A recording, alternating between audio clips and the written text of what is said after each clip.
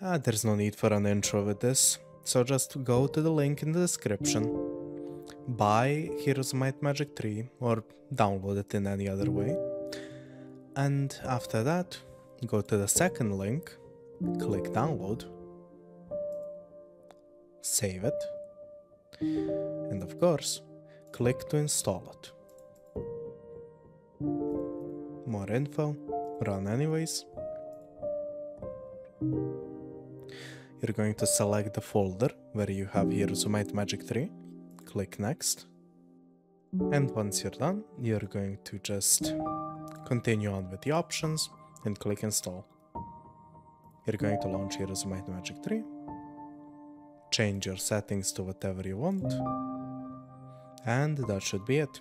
You should be able to start Heroes.